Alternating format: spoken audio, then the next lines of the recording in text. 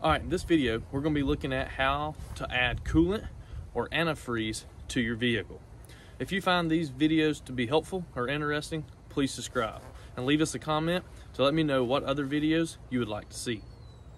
All right, so your coolant reservoir will be different depending on the make and model of your vehicle. This is a Volkswagen Atlas SUV. And the Volkswagen Atlas, which is a European model vehicle, this is what the reservoir looks like for your coolant or your antifreeze. A lot of them, you may notice, has a very similar symbol to the top of the reservoir. And I was going to try to show you, you can see on this one, I'm low on coolant. So this top mark right here is the maximum level that we need the coolant to be at. And again, you look at this while the engine is cool, not after it's hot and been running. And this is the minimum level right here. So you don't want below this level of coolant. And as you can see, my coolant's down right here. So this is gonna need some coolant added to it. If you notice that your vehicle is losing coolant often, then you've probably got a leak in the system, or you more than likely have a leak in the system.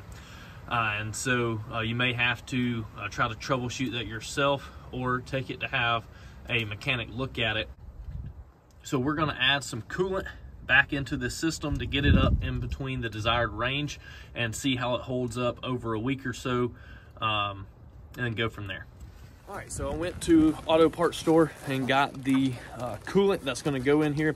Make sure when you pick out your coolant that you get the correct coolant for your vehicle. So if you look in the owner's manual, it should tell you the exact coolant that you need. As you can see, this is a Volkswagen, so it's a European vehicle that I have here. It's the violet or purple color, and it says on here this is for Volkswagens 2008 and up. So make sure when you pick out your coolant, there's pink, there's violet, there's blue, and make sure that it's the one that's rated for your vehicle. Putting the wrong coolant in there is not a good idea. If you can't find the correct coolant and your vehicle is overheating and you've got to add something, just add distilled water to it. Don't put the wrong type of coolant in there. If you buy this one, it is pre-mixed, as you can see on the container. It says 50 to 50, which is the ratio.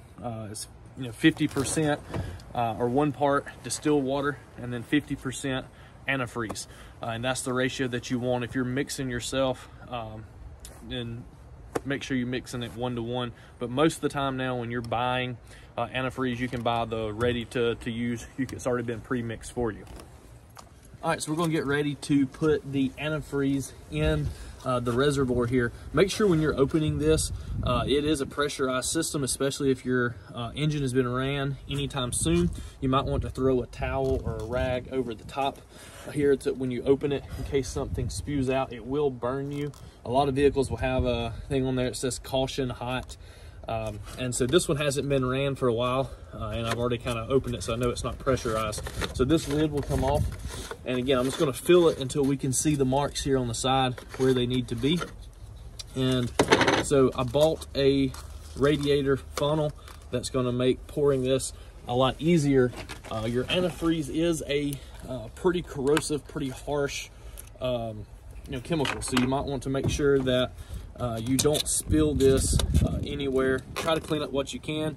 It's got a sweet taste to it, so if you drop it on the ground, concrete, rocks, and you got pets outside and nearby, they will really like it. And we'll try to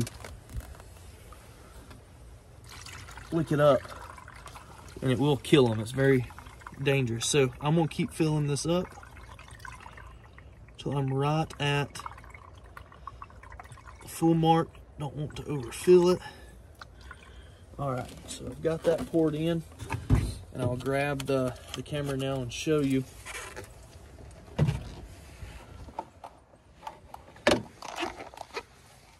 So you can see the reservoir marks now. I'm right at the top of the line where it's supposed to be filled. So now I'm going to take my funnel out, put my cap back on and secure it.